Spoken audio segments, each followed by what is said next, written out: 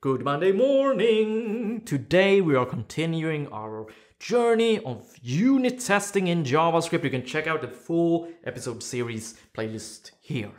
Let's get going. I am MPJ and you are watching Fun Function. That's not your friend. It is your friend.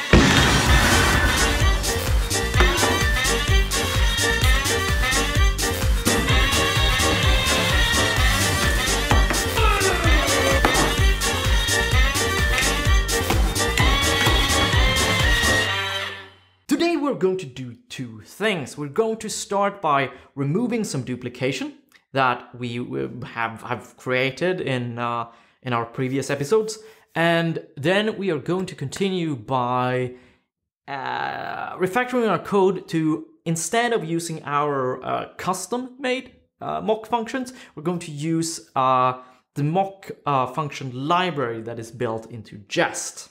Let's begin by jumping into order total here. The duplication that I'm referring to is this here.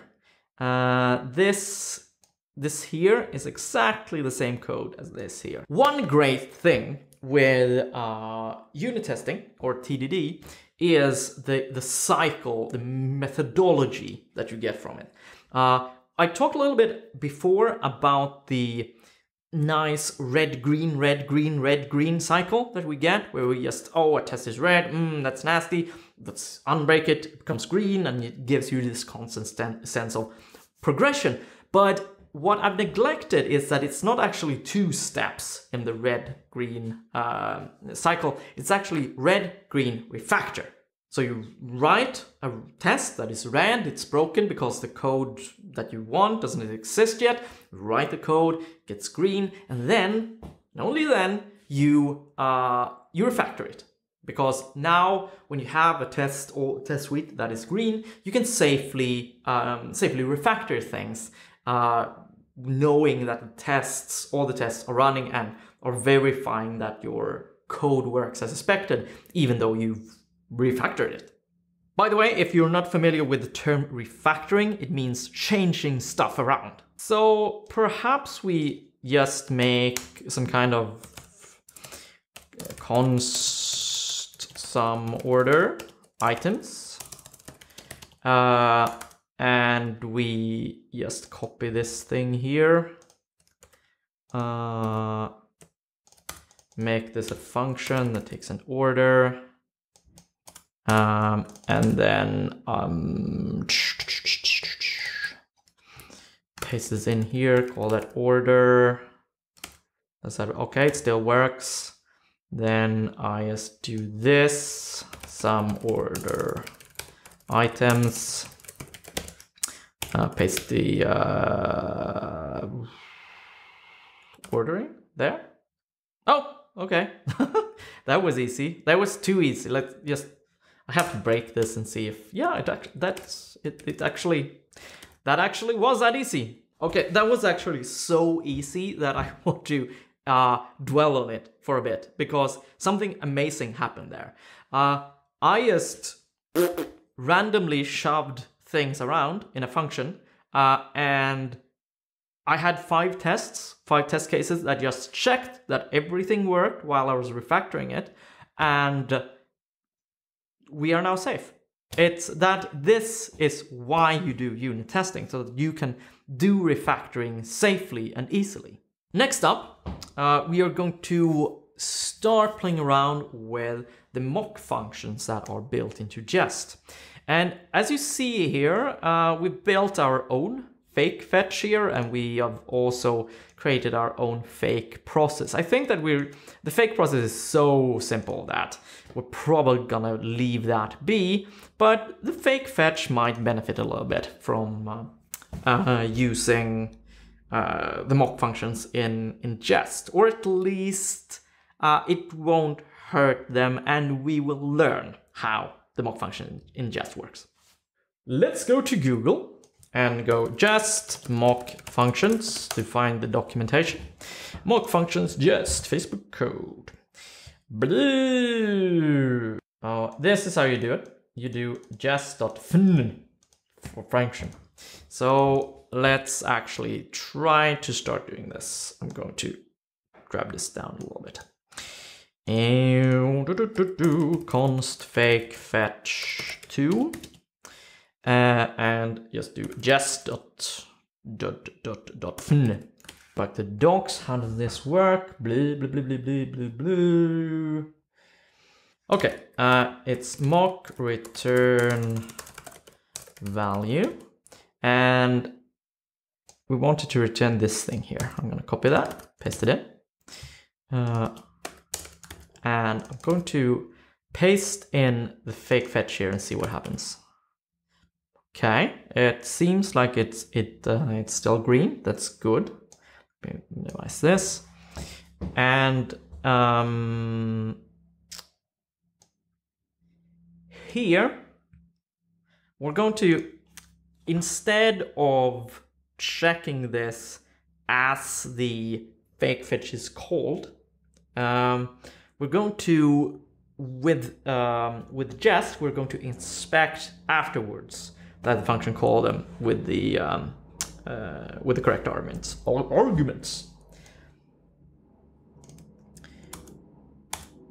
And hang on.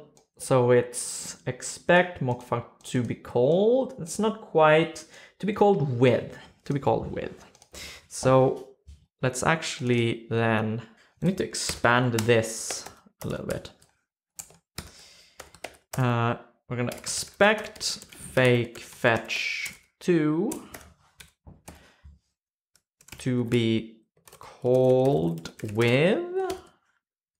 Is that it? No, it's like that. Expect fake fetch 2 to be called with, I guess, the URL here. First of all, hop. There we go. Like that. Did that work? No. Expected mock function to have been called with undefined as argument to what it was called with headers API. Okay, so it actually wants the exact signature. That's fine. So you know what? I'm actually just gonna copy that because we know that this is correct because we're refactoring a working test. So I'm just gonna paste that in here like that, and we have a passing test. Let me just fix a little bit of indentation here, a little bit of spacing. I'm gonna leave it like that. I'm cool with that. And we can now remove the entire fake fetch here because it's no longer being used. And I can rename fake fetch 2 to fake fetch. And it's still working. One really cool thing here is that when we're refactoring tests and we know that code is working, we can actually use the working code as a test for our test refactoring. It's kind of like this funky dual relationship. That is why I thought it was really cool when we just could copy this from the failing test message because we knew that what the code was doing was correct. That is cool, but I'm skeptical about another thing, which is this entire the Jest mock functions.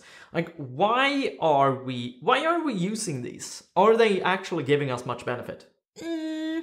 I would say not so much in this case. I would say that this didn't really turn out shorter than our previous example. It just it's pretty much the same. However, it still has the benefit of being a standard way of doing mock functions, because what we just did there, that was just our personal style, and if we were just a team of developers that were inventing these things as we went along, then every test of every module would probably look a little bit different. A big advantage with using something like Jest is that someone familiar with Jest will see that, okay, the mocks look like this, and they don't need to relearn the implementation every time. That's pretty nice. And there's also, we made use here of mock return value, which is the most basic mock thingy.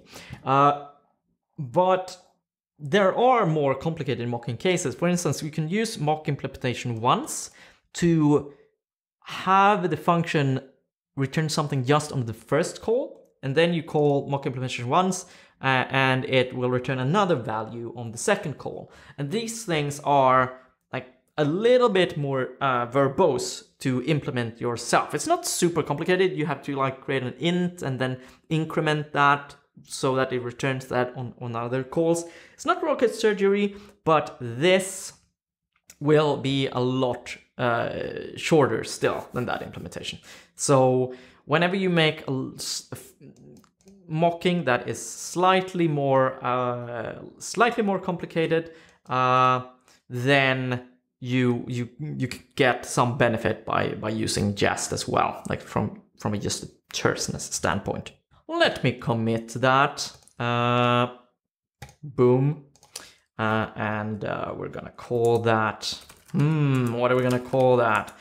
What did we even do? Let me check the diff. We refactored this to use the Jest mock functions. Refactored to use Jest mock functions. And there we go. And that is it for today. If you have any questions or confusions or like, what is this? Or suggestions on what you want to see next in this series, post a comment down below. Or if you're a patron, you can check out the dedicated discussion topic for this episode on the Fun forum. There's a link in the episode description. Do not be a stranger.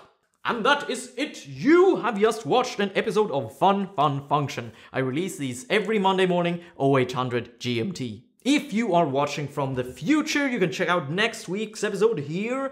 Or if you're watching from the present, you can subscribe here so that you don't miss that episode. You can also turn on notifications in the YouTube app. I am MPJ. Until next Monday morning, stay curious.